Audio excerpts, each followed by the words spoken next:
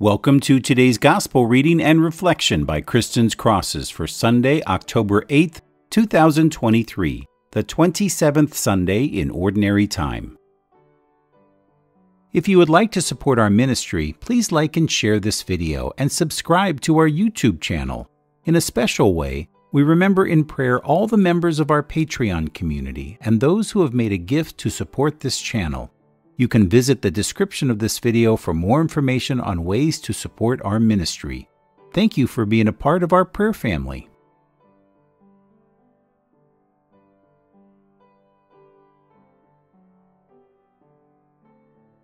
In the name of the Father, and of the Son, and of the Holy Spirit.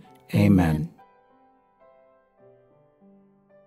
Almighty ever-living God, who in the abundance of your kindness surpass the merits and the desires of those who entreat you, pour out your mercy upon us to pardon what conscience dreads and to give what prayer does not dare to ask.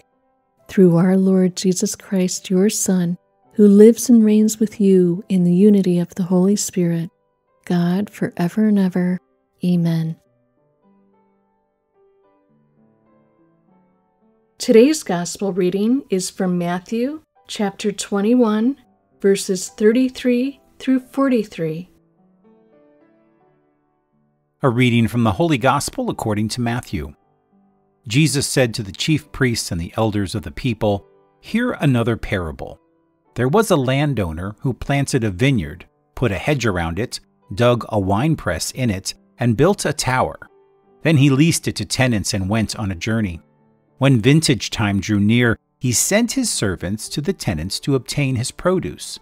But the tenants seized the servants, and one they beat, another they killed, and a third they stoned. Again he sent other servants, more numerous than the first ones, but they treated them in the same way. Finally, he sent his son to them, thinking, 'They will respect my son.' But when the tenants saw the son, they said to one another, 'This is the heir. Come, let us kill him and acquire his inheritance.' They seized him, threw him out of the vineyard, and killed him. What will the owner of the vineyard do to those tenants when he comes?" They answered him, "He will put those wretched men to a wretched death and lease his vineyard to other tenants who will give him the produce at the proper times." Jesus said to them, "Did you never read in the Scriptures, 'The stone that the builders rejected has become the cornerstone. By the Lord has this been done, and it is wonderful in our eyes.' Therefore I say to you, the kingdom of God will be taken away from you and given to a people that will produce its fruit." The Gospel of the Lord. Today's Gospel Reflection. In today's parable of the wicked tenants, Jesus offers a lesson about the kingdom of God and the consequences of our actions. This parable serves as a reminder of God's love, patience, and justice, while also highlighting the importance of recognizing and embracing His divine authority. The parable's message is clear. Those who reject Christ and God's messengers will not inherit the kingdom of God. St. John Paul II once talked about this parable when he said, "In the parable of the wicked tenants, Jesus is referring to Israel, but he also refers to every man and woman, to each generation, and to the whole of human history. Jesus speaks to the people of all times and places. He speaks to us today. The vineyard is the world. The owner is God. The servants are the prophets. The Son is Jesus himself."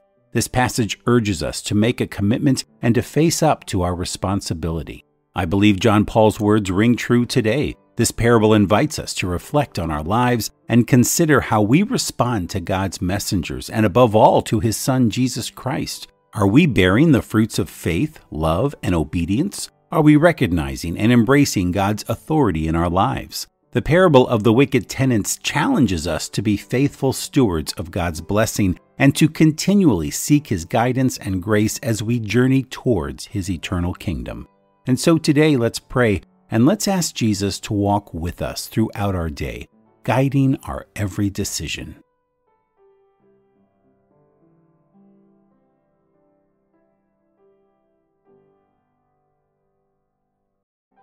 We invite you to continue praying with us. Please click on the video link for today's prayers. It includes today's rosary and a series of daily Catholic prayers.